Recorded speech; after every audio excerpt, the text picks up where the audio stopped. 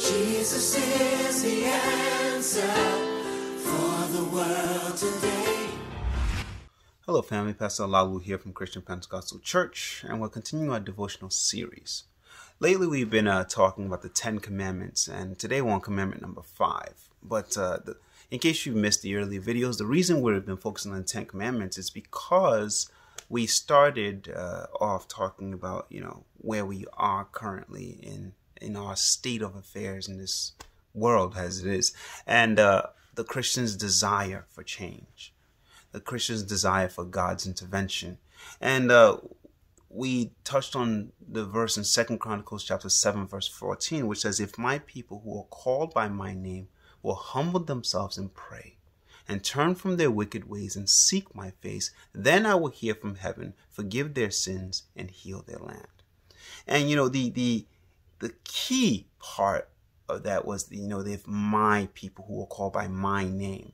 So it's not that we look to the world to say, hey, change, right? But it's a matter of us Christians who are called by the name of Jesus Christ would turn from our wicked ways if we will humble ourselves and pray.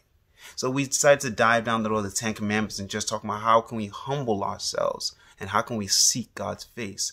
And Christ said, if you love me, you will keep my commandments. So that's why we end up now on commandment number 5. That's why we've been going down the road we've been going. And so commandment number 5 says, honor thy father and mother. Honor thy father and mother, that thy days may be long upon the land which the Lord thy God giveth thee. And I really believe that,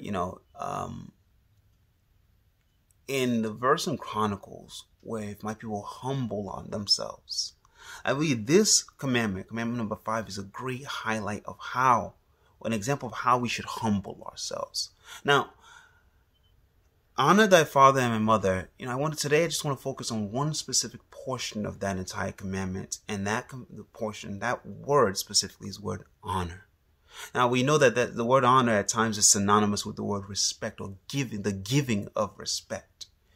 But in American culture and just a phrase saying in the world in general, there's this statement that says respect is not given, it's earned, or respect is earned, not given.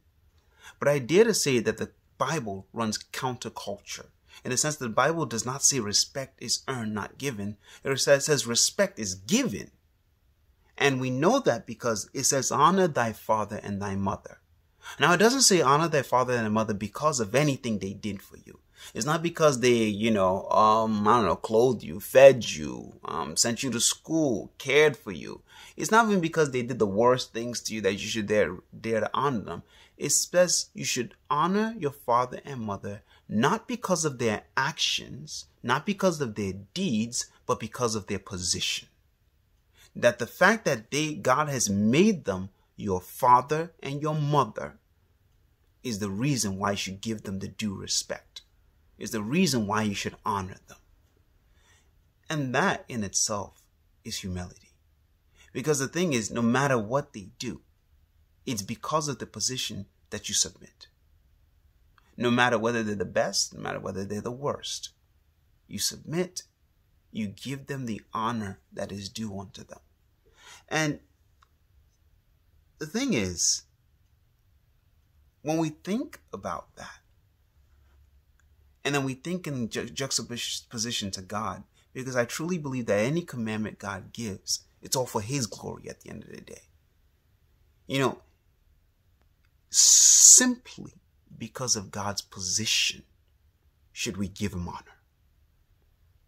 Simply because of who He is, simply because He is God, should we give Him honor and give Him respect. Not because of anything He has ever done. There's this song, you deserve it. He deserves our honor and our respect just because He is God. When we learn that position, when we learn His position in juxtaposition to ours, humility comes immediately. And it's the same concept of when you talk about honor your father and your mother. But today, just for today, I just wanted to focus on that portion. The word honor in relation to position. So God bless you. And may we humble ourselves before the mighty hand of God, because he is God and he is mighty.